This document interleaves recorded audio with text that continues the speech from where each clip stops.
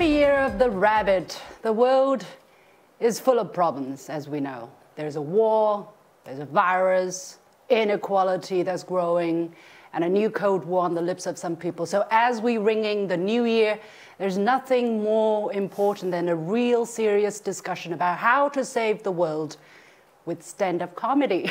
Wow. Wow. So, welcome to a special edition of The Point with me, Liu Xin, coming to you from a stand-up comedy club in the middle of Beijing. And I have with me Yu Fu, a Chinese stand-up comedian, Alex Shi, also 100% Chinese. 100%, 24 karat Chinese. Yeah, and Donnie Fan, right? Yes. Not 100% Chinese. No, 50. 50.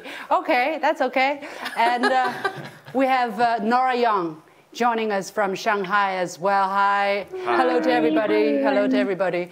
Yeah, so, you know, the thing with doing a show with stand-up comedians is I can save the talking. So I'm not going to waste my time and try to introduce everybody. Why don't you introduce yourselves? And starting with you, Yu Fu. Okay, so I'm Fu, so they always call me Uncle Fu because I'm almost 40 years old.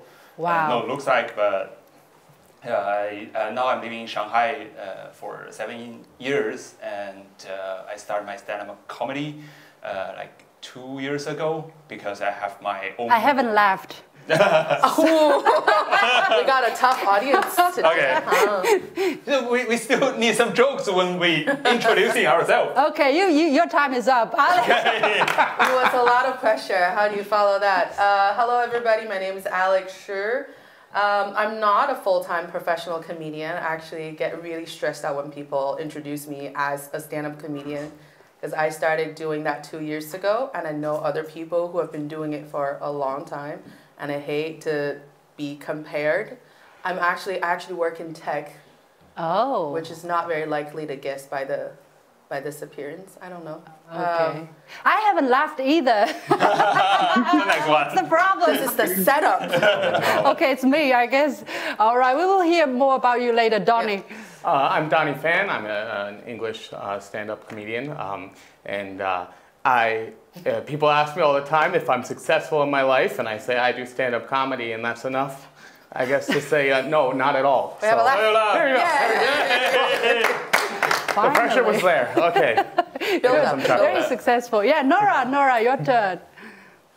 Yay! Hi everyone. Hi, my name is Nora. I'm too happy to be here. I'm a comedian. I do stand up in Mandarin, English, a bit of Chinese, and a bit of Japanese. I also work in a startup in branding in the daytime. So that's about me. Wow, that's a lot of information, and you did get us laughing. But tell us a little bit about these, strange things that's around you, Chinese and English. What about them? Yeah. Yeah, you guys have the behind you, right? So I also want to make it my own. Yeah. So this is what I kind of come up with, right? This is a new year, new start, new goal, and old me, old habit. Wrong side. The other side. Basically, That's yeah, it kind of just says everything about me and a lot of friends around me. Like we have too much to look forward in the new year, and we come up with something sad in the end, saying that, oh, I didn't accomplish as much. So my New Year resolution this year, and hopefully for a lot of you guys, is don't expect too much, and you could be always happier every day. great. That's a good advice. That's a good one.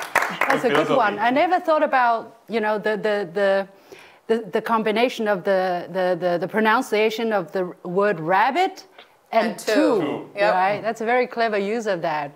So, I mean, this is, honestly, I tell you a secret, I've never been to a stand-up comedy show. I know that's embarrassing. I know. Everybody gasps. I'm too busy. I'm too busy trying to fix the problems of the world by talking. So tell us a little bit for our audiences, right, who don't have the idea of what life is like here in China. How big exactly is stand-up comedy in China? Donnie, you start. It's huge. Stand-up comedy, like anybody can participate in stand-up comedy in China. Like it's so big that there's even opportunities for people like me to become popular. So That was a good joke, Donnie. Yeah, that's true. thank you. How popular? I mean, It's I think stand-up comedy is probably the most popular medium in China for entertainment right now, especially through the pandemic and stuff. I think the pandemic has given everybody the opportunity to become stand-up comedians even in their own homes. So people who are live streaming on different apps and the companies that are producing comedy on television and television networks, a lot of it can be done just from your home. You don't need a huge studio. You don't need anything but a camera and a cool little fake background. Not this. This is a very real background. But it seems to be the most popular medium in China right now for entertainment. Yeah, I mean, definitely. why so? Because stand-up comedy is something that's imported, right? I mean, we have our own, which is crosstalk or xiangsheng, which is similar, right? But not exactly the same. So how would you describe why an imported entertainment form has just found an audience that's, so receptive? Any I mean, from someone 100% Chinese? yes, 100% Chinese, 100% Dongbei. Super proud. My observation is that our traditional art form of xiangsheng, of cross-talking, it includes the single performer style as well, which is called dankou xiangsheng, like one mouth speaking the talk. In dankou xiangsheng, it's... Well, why is it funny? Why is it funny? She's a great translator. I learned a lot from her. Calm down. In dankou xiangsheng, it matters more how you tell the story, how you deliver the story. It matters more what story the audience is getting.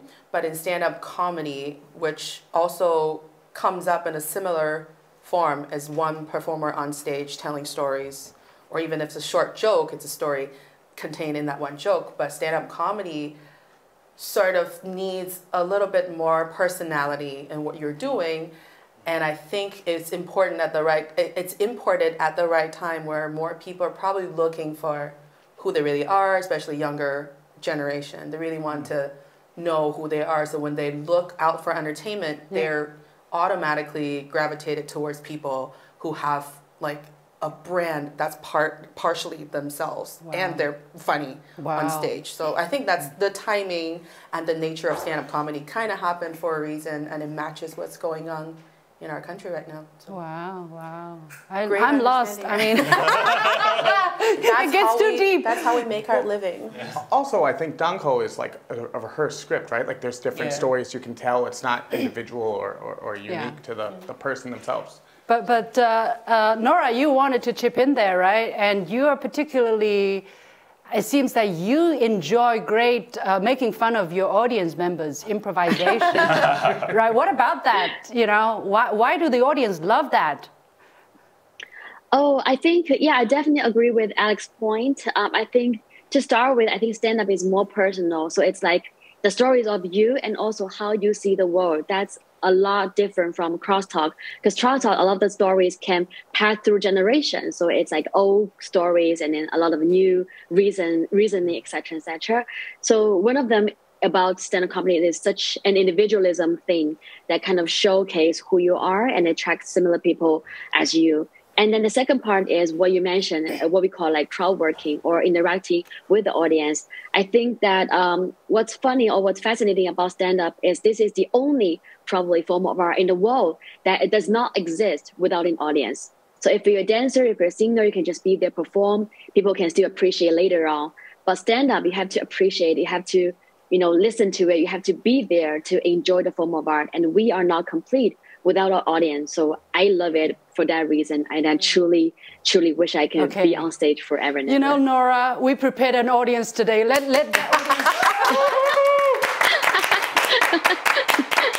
We have an audience. Yeah, I know. That's why it's like, but Yufu, what happens if people don't laugh at your jokes? I mean, how do you get through that? I don't really care. If they don't laugh, their cost, right?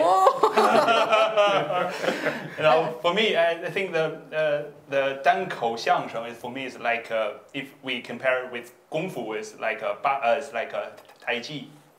So you need no idea. you need to perform in the right way. But for stand-up comedy, we like boxing or UFC.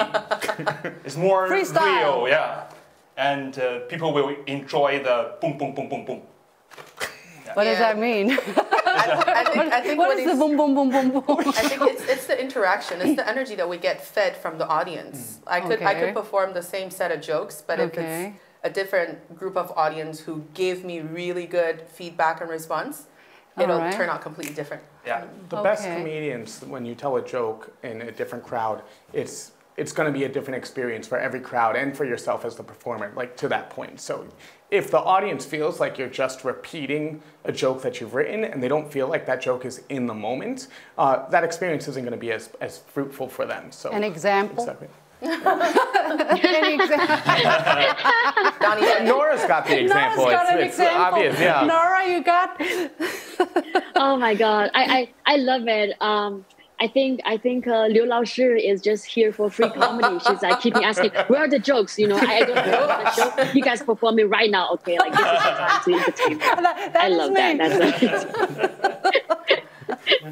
Yeah, but isn't that the kind of pressure you feel on stage? Because people pay to be amused, right? Isn't that a pressure, and how do you turn it around? Do you just kind of turn the abuse on the audience too, so that, you know, you make fun of them, Nora? Yeah, I mean, it happens all the time. I don't think any comedians can avoid the fact that one day they're gonna bomb on stage. Even the most famous comedians will have to face that. But there were a lot of ways to kind of handle. When you bomb on stage means people don't laugh. Oh, okay. Yeah. Oh, okay, yeah. World peace, okay, love it. Nothing suspicious here. All right. Yeah, so one of the things you can do is to release the tension. So, for example, a lot of the comedians will come up with, oh, nobody's laughing. Well, you're not getting your ticket refund, and then people might laugh. Or, oh, no one's laughing.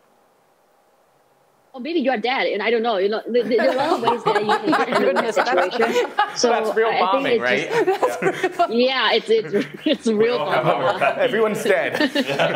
Yeah. But what takes with the Chinese audience? What doesn't? I mean, I'm sure you perform in front of different audiences as well, or do you perform just to an English-speaking audience? Yifu, what is your? My main part of stand-up comedy is in Chinese. So, yeah. So it's a totally different. How do you switch? Yeah. Well, actually, I have totally different jokes in English and in Chinese. Yeah. I mean, their laughing point is not same. So. Okay, you can test on us today. It costs a lot of money. It's the first my joke. All right, I'll pay you later. I'll scan your QR code now. No, but let me see how good it is. Then I'll pay. Yeah, exactly. Gotta see before we buy. No, you know, seriously, I mean, people tune into this, and we want to give them a bit of fun, you know, for the Spring Festival. They paid their ticket, so now you're going to amuse them. Why don't you give it a go, Yifu? Lady first. Oh, really? Yeah. Whoever. Sure. And we're gonna use the mic, right? Yeah. All right. Okay. Oh, wow. I didn't know it was stirring. This is, you know, the worst thing about a stand-up comedy competition. This is it. I've never performed with the comic sitting next to me unless I'm roasting them. So this feels a little. Should I poke you while you're performing? No, please don't. I might hit you. So. That would be funny. It would be funny. See, the dangerous thing when you give a stand-up comic a mic is that it'll be hard to take the mic away from them. So this show might run over. Just a fair warning beforehand. Okay. So my name is Alex. That's not my real name. My real name is Xiaoshen, or as my American friend said it, the sound of two cars swooshing by each other really fast. Xiaoshen.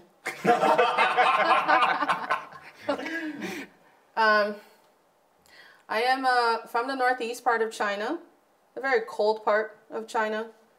And I don't know about you guys, but I've always believed that language is the result of a culture, which is the result of the natural elements of a region, okay? And Dongbei people, I don't know if you talk to them. I have. My mom is Dongbei as well. Does she know that? She knows that. She knows that. And my mom doesn't speak a word of English, but just magically she knows I've been talking about her in my stand-up comedy set. And so she came to me one day and she said, I saw your videos and I know you're talking about me to a whole bunch of people that I don't know. I think that's very disrespectful. I said, Mom, it's not disrespectful. It's comedy. Matter of fact, there are people that are making a living talking about their parents on televised national competitions. So I showed my mom the Rock and Roast TV show. My mom watched that TV show. She got more angry and she said, where's my copyright payment? But that's not what I was going to, I was trying to stay away from my mom. I do like to share a little bit about where I come from, which is the northeast part of China, which feels very festive around this time of the year. People from that region were very direct with the way we talk. We're very direct. We don't like to add frills, chit-chat. We don't do none of that. We don't do that because it's too cold outside to do that. I just want to get to the point and get out of the conversation. I'll give you an example. There are different ways of saying I'm trying to date somebody. I'm looking for a boyfriend, I'm looking for a girlfriend, I am on the market, I'm available. In Dongbei dialect, I want you to answer this, okay? In Dongbei dialect, if you're looking for a boyfriend or girlfriend, the action is called 找对象. Literal translation, looking for an object. Once you find that person, you start dating, you get into a relationship, your boyfriend or girlfriend, then you begin to 搞对象. 搞对象. Wow. What a surprise. You're from Dongbei too? Beijing. Beijing, okay. Literal translation, dealing with an object. Dealing with an object. We get straight to the core. There's no fancying, romanticizing a relationship. Once you go through the relationship successfully, you get married, you become married couple, then you start to 过日子. Okay. Passing the days. Okay. And you go I thought it had something to do with the 对象 again, but surprise. Like going the place that you think we're not going. And then when you go through your whole life and you leave this world, then you are 没了. 没了. 没了. Very, very straightforward to the point. Very straightforward. My mom is one of those people. She believes in the power of language a lot. She could even get over the language hurdle. When I was in high school, a British student, as an exchange student, staying with my family, very cute, blonde guy, wears glasses, plays the drum, like Beatles, all of that. One day my parents were driving us back to Tongzhou. We were sitting in the back and we were caught in traffic. I was in the back with little Liam, that's his name, having a little moment of our own, I was enjoying that. My mom decided to make a chit-chat. She was on the passenger seat. And she turned around and she looked at Liam and she goes, Liam 啊，你们英国也堵车吗? My mom said, Liam, do you also have traffic jams in the UK? I was like, oh God, this is so embarrassing, Mom. I'm just having a moment. Why do you have to chip in? Why do you have to talk right now? And Mom, God, oh God, Mom, Liam doesn't speak Chinese. My mom said, don't worry, I got this.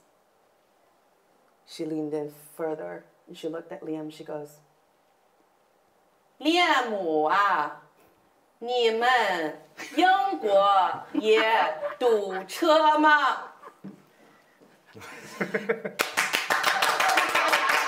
Little Liam just sat there like a lost little lamb. He just went, didn't understand what. I think my mom should run for the UN. World peace will be attainable with her. If we can't understand each other. Exactly. Yeah, and talk slowly. And Mom, please forgive me. I love you. Thank you. I'll remember that. This feels very different. This feels a lot more nervous than performing in front of a crowd. Because these are machines or what? Because the chance of somebody laughing at your joke is a lot higher when you have a crowd. The base number, the sample size is a lot bigger. Okay. Well, sorry for the harsh environment, but you got to do it. Your turn now. Yeah. Okay. Hello everyone, I'm Fu. I'm sorry story because my English is not that great, so my second language is Spanish. I used to live in Spain for 2 years, so I feel it's very hard to living in Spain for Chinese. For example, I can't, when we first meet, when we say hello, I say, hi, nice to meet you, my name is Fu. And my friend turned to me and say, hi, nice to meet you, Fu. My name is Rafael. This is my girlfriend, Rebecca. My little dog, Rodriguez. I can't even pronounce their name at that time. So it's my first joke. Thank you. So I would like to share. Oh my goodness, this is It's my second joke. Is the atmosphere so bad that you have to? Yeah. So I would like to share one thing. When I was in the Madrid airport, it's not the first time I went there. It's the second time, because I have enough time to change flight there. So I just sit there and listen. Someone else in the counter, they start fighting.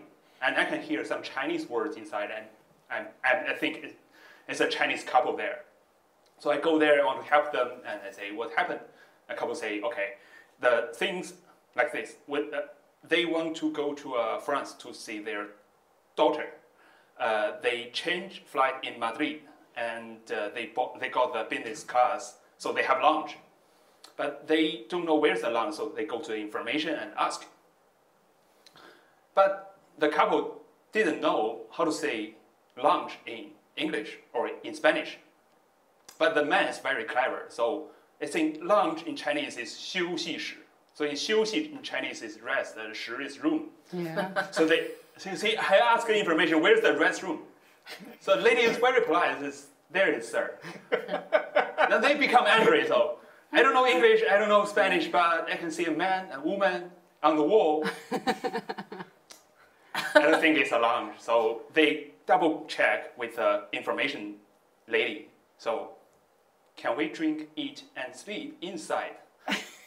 The lady is laughing and saying, yes, you can, but make sure that there's no one else in there when you're doing that three things. Okay. Okay, thank you so much. Thank you. It wants to pay? Yeah, you absolutely. Oh my God. Yeah. Oh, can you feature yourself doing that? I mean, stand-up comedy. Can we? Can you feature yourself? No, You know? I mean, not for English comedy.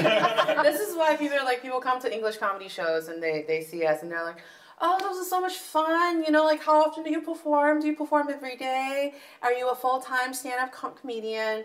I don't know why I have this accent, but it's not our audience members. It's not Northeast accent. We have all not. Karens in So our audience. I don't know. So they're like, oh, can you, same question, like, are you doing this full-time? I said, actually, English comedy barely pays for the beer that I need to drink at the performance. That's about it, because it's just a very different story with Chinese stand-up comedy at the moment, because it is not, English, after all, is not an official language in China, even though in bigger cities there is a pretty big audience, and I think Nora probably has more information on that, because I think Nora has more, frequent shows, and people do come to, you will be surprised sometimes you go to a venue and it's just all Chinese audience members, and it could be a good show as well. So it's not like... For English shows. Yeah. It's not like what people think, oh, it's just like a whole bunch of foreigners coming to the shows, no Chinese people. Yeah. All right. Okay. So yeah. We call it English corner. Sorry, English corner. So that's where people go and practice listening and learn English. All right. Donnie, you make a living with shows? It is a platform to do more things for me. So when I started doing stand-up comedy, I'm a writer, I'm a screenwriter. I wanted to direct bigger projects. So stand-up comedy might not get me money in my pocket immediately, but the opportunities I've had to do other things and to do some theater work and some film work all comes from the credibility of being able to perform on stage and people seeing me. So I'd say that an individual show won't make a living for me, but stand-up comedy has given me the avenues to do that. Such a positive person. Yeah, Very I know. positive. I'm not sure after this show, your stand-up comedy will sell very well. Yeah, I know. Don't take haven't this as an performed example. yet. Well, we'll keep that in suspense, yeah? Okay. We'll see how good you are, and Nora as well. We have some surprises in store. But that is the end of the first part of our special Spring Festival series on stand-up comedy in China. And my guests have been Yu Fu, Alex Shi, and Donnie Fan, and Nora Young in Shanghai. You have been watching the first part of a special series on The Point with me, Liu Xin, on stand-up comedies here in China. We got much more exciting things, including embarrassing moments from me, coming up in the next episode. So stay with us on CGTN.